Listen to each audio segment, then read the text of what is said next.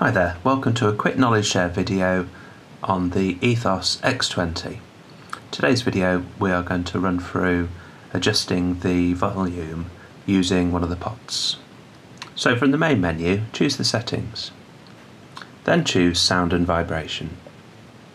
Now using the scroll wheel, move down to the main volume and do a long press on the OK button.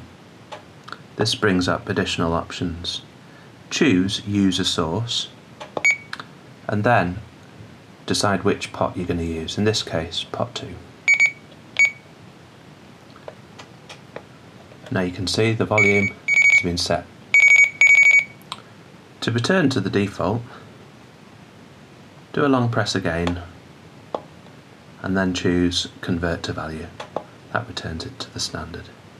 On today's video we're just going to run through adjusting the brightness of the unit using a pot.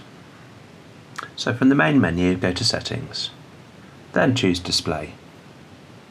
Using the scroll wheel, go to the brightness and do a long press on the OK button. This brings up some options. Choose Use a Source and then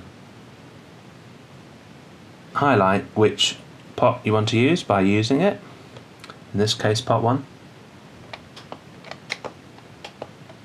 and now you can see pot 1 adjust the brightness.